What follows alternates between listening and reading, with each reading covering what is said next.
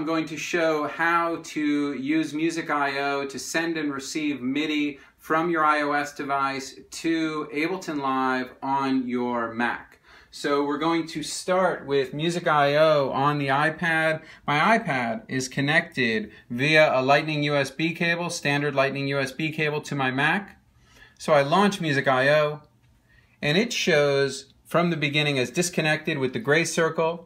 I'm going to launch musicIO on the Mac, and that also starts with the gray circle, but then that turns green, and it also turns green on the iOS device, so I know that we're connected for both audio and MIDI.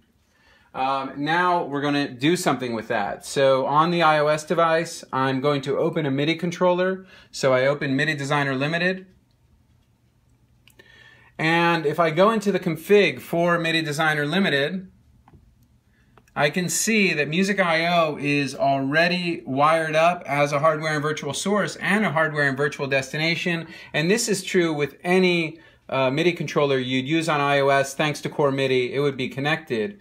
And now when I move the knob in MIDI Designer, or a knob in MIDI Designer, you can automatically see on the Mac that it's lighting up the 5 MIDI pins, meaning that MIDI is flowing at least from the iOS device to the Mac. So now let's do something with that MIDI and get it flowing in the other direction. So I'm going to open Ableton Live on my Mac. And I'm going to go to the Preferences to check out the MIDI configuration. So I go to Live, Preferences, and I click on the MIDI tab. And here you can see that I've got musicIO coming in for track and remote and going out for track and remote. So if those are not on, you have to enable them. Now I'm going to right-click on a slider. So I'm just going to right-click on this third audio slider and go to Edit MIDI Map.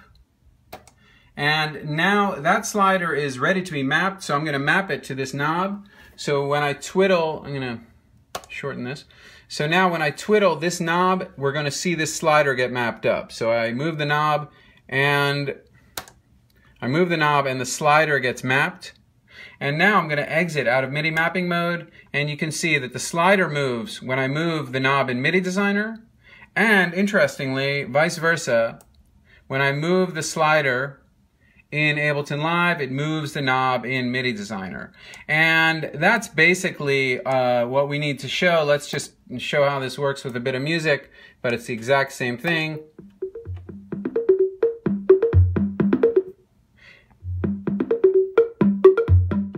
So you can see that this is pretty close to zero latency, a few milliseconds going in either direction, and we've got MIDI going between our iOS device and Ableton Live, and that's the first video of the 3. In the second video, we're going to show audio instruments, and in the third video, we're going to show audio FX loops.